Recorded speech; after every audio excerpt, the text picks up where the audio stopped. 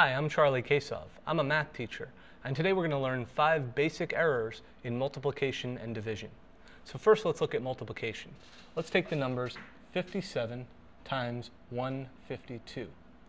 Now, when you're multiplying, the most important thing is that you remember the order. So a very common error is getting the wrong order, meaning you would say 7 times 1 is 7, and that's wrong. You start with the right and the right. So 7 times 2, then 5 times 2.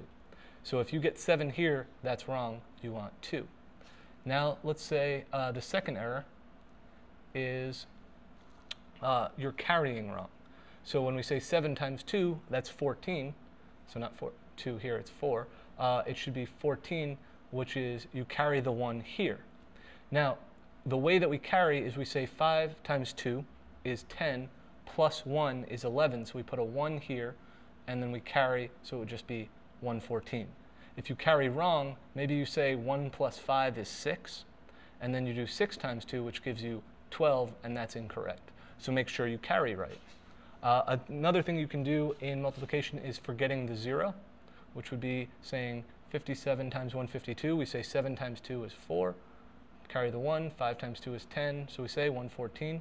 Now, when we do 7 times 5, we have to put a 0 here. If you forget the 0, you may say 7 times 5 is 5.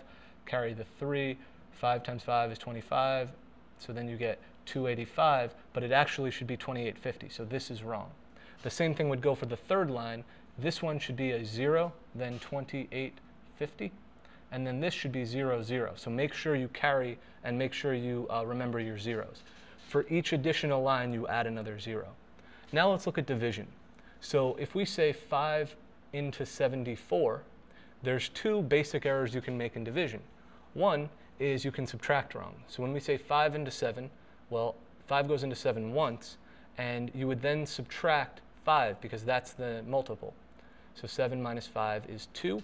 We drop down the 4 and we say 5 into 24. So 5 goes into 24 4 times.